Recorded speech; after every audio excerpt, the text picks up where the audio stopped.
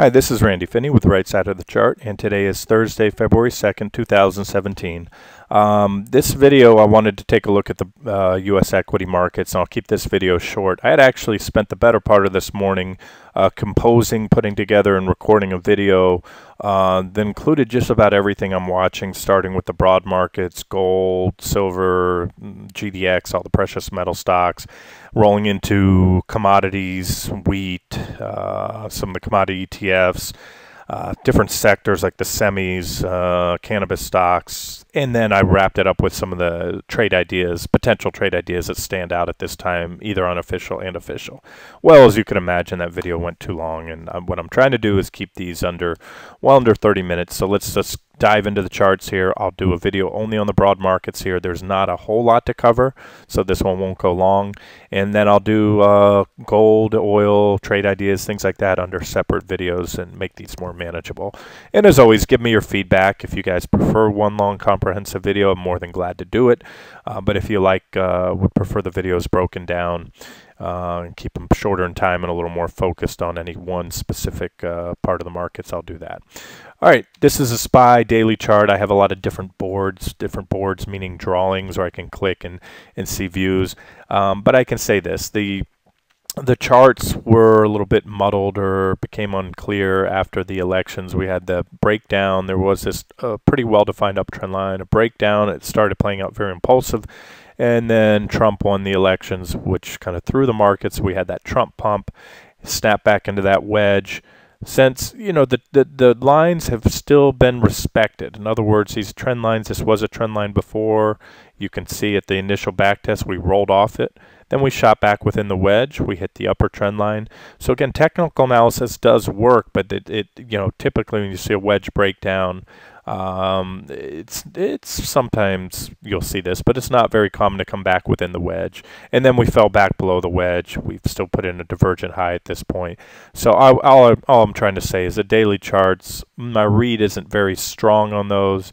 Other than the fact, you know, this most recent high was a divergent high. This will show through better on the 60-minute chart, what I'm talking about here. Now, let me tell you what I'm referring to. I'm talking about the most recent price action. And that is really what I'm focused on right now at this point in time, is the you know, the near-term chart. Sorry about that. I hit the wrong line there. Draw it out here. So there's a divergent high. And again, this wedge right here, this line that I just drew in this one will show well on the 60-minute chart as a bearish rising wedge. But just a glance, the other big one, I watched the two main indices that I follow are the SPY and QQQ. Those are the large caps. And ultimately, the small and mid caps will follow suit. You know, so let's just keep an eye on the big caps. And as you can see, this is a chart I showed many times. The story is the same. It's very simple but effective. You know, it takes months, many months, sometimes even years to build a divergent high. But as I say, more often than not, when those divergences are confirmed, we had negative divergence here. There was a divergent high. You had a sharp correction.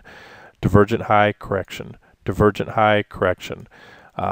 We did have a divergent high back here. You can see I have that line drawn out. It was a small divergent high, and there was a correction. So it's not that these divergent highs don't play out.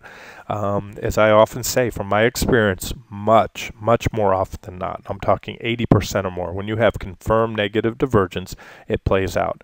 But sometimes it doesn't. However, at this point, we have a very large divergent high from this point back here. This has really been an extension of a series of consecutive divergent highs, and so what we're watching right now, there's a minor uptrend line. That could be the catalyst. At the very least, a breakdown of that minor uptrend line would be a catalyst for, here, let me clear these other lines out and draw this, because I need to extend this trend line here. So you have this uptrend line in the Qs. A break of this minor trend line would most likely bring you down, find support there, maybe one last bounce within the wedge. These might not be drawn to scale, and then a move down to that 116 area. So I still strongly favor that. Hard to say when it will come. What I can say with certainty is the trend is up. Simply defined, an uptrend is a series of stocks or an index making a making a series of higher highs and higher lows, and that's what's been the case since 2016, really, a series of higher highs and higher lows. But with that being said, it looks like the time is about come for the next correction, and I'm looking for a drop of at least 7.5%. Now we can do better zooming down to the 60-minute charts. This is busy because I have these notes. I've posted this on the front page quite a bit recently, these 60-minute charts of QQQ and SPY, including a couple yesterday. So let's zoom in and see what's happened. This is the bottom of that 60-minute rising wedge I was talking about. Pretty well defined. We have a couple reactions. We had a reaction here, here, several reactions here. Now, if we really zoom in, we can see just how well prices have been acting off the technicals. So we had a breakdown here. We hit the trend line, the bottom of the wedge. It held as support for several. These are 60-minute candlesticks on a 60-minute chart that we're on right now. Broke down, a little impulsive selling. Came down, hit support. You can see some reactions. Hit support. Now, I did point out at the time that this breakdown in the Qs was not yet confirmed, nor was it ever confirmed yet by a breakdown in the SPY. And I've been trading many years, and one thing I can tell you is these two have, although they're different sectors, and NASDAQ 100, even though they're large cap companies, they emit the financials, they don't include that sector. There are many stocks that are the same components, and in fact, Apple is the largest component of both SPY and QQQ. And yesterday we had a big gap up because, so I won't say solely attributed to Apple, but very largely attributed to Apple. Apple had a very big day on earnings, and that is the largest component, and you also have many stocks that will follow Apple's lead. We gapped back up. Keep in mind, again, the SPY never gave us a sell signal. So this sell signal on the Qs, as valid as it looked, was not confirmed by the SPY, and I made that clear at the time. We gap back up, but most importantly, look how well prices have behaved there. I pointed out in the morning before the gap even occurred, the top of the gap would be resistance. You had a gap here, so you have the top and the bottom of a gap are both resistance and support, depending on which way you're coming from, above or below. So we had a momentum fueled in the morning, a big rip up, but only briefly. We fell right back down below into the gap. That was just a brief momentum overshoot on the gap, and we closed, I think it was exactly a penny above the bottom of the gap. So that just shows you how well technical analysis works. Then that gap failed, the bottom of the gap, which should have acted as support at that point. It did right there because we closed a penny above it.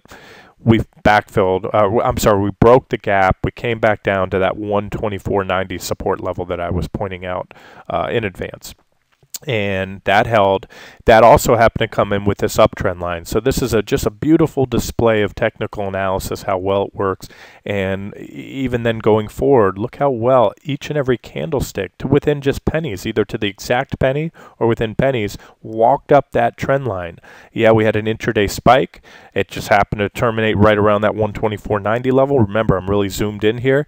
So give or take a couple pennies. And then look at the body, close right back above that trend line. So this trend line is just every bit as valid as it was back here before it broke down. Just because we regained it, it is still acting as support, as is this gap. That's another thing to look at. There's that big gap, not big, I'm sorry, it's a gap from last Friday right here. And you can see all these candlesticks, how they've been acting around there. When they hit the top of it, that's contained prices. And when they hit the bottom of it, that is contained prices, at least in this instance. So these are the levels I'm watching. I call these micro levels. This is only a 60-minute chart, but these are levels I'm watching because if and when we take out this level and print a 60-minute close, especially if it's an impulsive candlestick and a very solid close above, well, that is most certainly bullish. Then your next resistance comes here at the previous reaction high from last Friday, and that would take us to new highs. Something to keep in mind, if you see this trend line that I've drawn here, and I can draw one down here on the RSI. Remember, I'm zoomed in quite a bit. We have the possibility, as we did, I pointed out about a week or so ago, that if we do make a new high, I'm going to draw a trend line here, we punch up, make a new high, that may be, or we have the potential, in fact, not only the potential, if it happens soon, it will almost certainly be another divergent high. So if the PPO goes up, turns down, puts in a lower high, prices go up, make a slightly higher high, and then reverse, then we have another divergent high. So something to watch for. And what I'm referring to here, here's your previous reaction high. None of this is working for me, guys. Sorry, the drawing tools don't seem to be a little sticky. So there's your previous reaction high, and unless these are taken out, we have, again, negative divergence. So any new marginal new high followed by a reversal, especially a break of this trend line. Keep in mind, each and every one of these are support levels. This is the big number here, 123.88. What I mean by that is if we have another breakdown in this trend line, there's a gap right here. So there's gap support now, that 124.90 level. The bottom of that gap is support. But this is that previous reaction low when we broke down. And I think that would be the final straw that would really trigger a pretty sharp move, and a move down to my first target here at around 121.62. That's the actual support level. Second target is this purple uptrend line, and then T3 I have around 119.52 or so. Okay, so again, those are the levels to watch. And trading, the way I view it, each of these levels, it's like a battle. And if you're a bull, you need to win. The more battles you win, you ultimately win the war. So the battles that the bulls need to win right now and break above this, solid print and close above the top of the gap, then take out those previous highs, and most importantly, burn through these negative divergences. I won't be taking a breakout on the new high to the Qs. I can tell you that, as long as negative divergence is in place. If they take out that divergent high, it foils the bearish charts, then I may move on.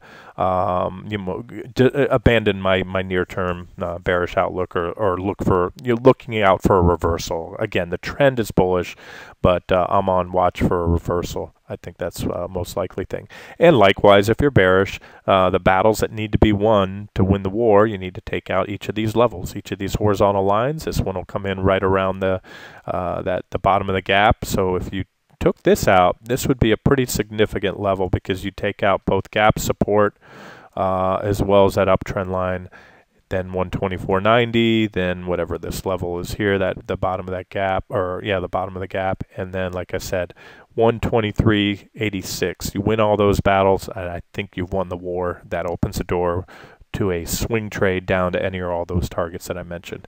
Okay, so enough on that. Did I talk on the 60-minute chart of the SPY? Nope, I don't believe I did. I did in the previous video this morning. That's why I was a little confused. All right, so we had well-defined numerous reactions, couple reactions back here, reaction there, reaction, and as I mentioned before, we had a breakdown in the Qs that was not confirmed by the S&P 500. So when trading, you want to put the odds in your favor. Do not short or go long an index unless the other one has confirmed. In other words, if you had a breakout in the SPY and the QQQ is at significant resistance and is yet to break out, you're better off just waiting for the breakout in the Qs to confirm that recent breakout in the SPY. Likewise, if you're bearish looking to short, breakdown on one needs to be followed by the other in my book. So if we break down, there's a first target, there's your wedge, divergent high, and the divergence is actually stronger, more powerful, very clear divergence on the SPY, and that's why I highly favor a trend reversal soon. Trend indicators are actually still bearish. They flip back to bullish on the Qs. Again, Apple has a higher weighting in the Qs than it does on the SPY, but I use this 9 EMA when it's above or below this dotted line, the 0 line. That's the trend is bullish or bearish. Right now it's below and has been since the crossover back here. And likewise, I use this 1333 histogram, which is just simply a plot of the 13 and 33 EMA. When the 13 is above or below the 33, this goes red or green, and that helps to find the trend. Now we could flip bullish you know, on any more upside. But these are the levels to watch. You can see these horizontal lines. These are support levels. Here's a big old gap to watch. Let's see if the SPY continues to move higher today. It's got to take out that gap. If it does, your next resistance are the previous reaction highs. If you're looking for a downside break, or whether you're long or short, it doesn't matter. If you're long, you need to be on alert if this trend line breaks. And if that trend line breaks, you need to then watch this 224.87 level, because that is a pretty decent horizontal support level. All right, so let's move on now. Actually, we don't need to move on because that covers all I'm looking for. We can zoom down to the 5-minute charts, everything else. There are periods where I day trade, but this is a sloppy market. Although I mentioned the technicals are working well, it's hard to game which one of these levels you'll have a reversal off of. And most importantly, I'm just looking for, as I said, a break of both of these wedges, and then some of those especially on the Qs, there's a little bit more horizontal support levels to watch, and I could always add a few here. There's quite a few reactions there around 226.42 or so. All right, those are the levels I'm watching, and I will do, as I mentioned, I'll put up static post or videos coverage on gold, the commodities, wheat, grains, things that I'm following like that, semiconductors I'd like to talk on, the marijuana, cannabis sector I could always talk on, and as well as a handful of trade ideas. I've had quite a few alerts go off in the last day or two, and there's some trading ops that I'd like to share. All right, this has been Randy Finney with Right Side of the Chart. Hope you enjoyed it.